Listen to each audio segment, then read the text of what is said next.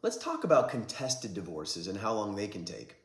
In my experience, contested divorces can be a very lengthy, complex, and emotionally and physically draining process.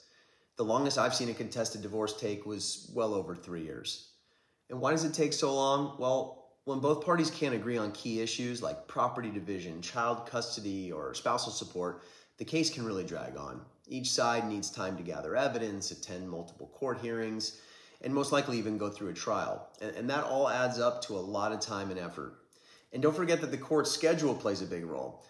Depending on the county and the court, your assigned judge can be seriously backed up with cases, and getting a hearing date can sometimes take months. Plus, there's oftentimes delays due to requests for continuances and mediation sessions and negotiations between the lawyers. Emotions can also run very, very high in contested divorce cases, which can complicate and prolong the process. It's a very challenging time for everyone involved, but having a clear strategy and experienced legal support can really make a big difference. So if you find yourself in a contested divorce, be prepared for it to take some time.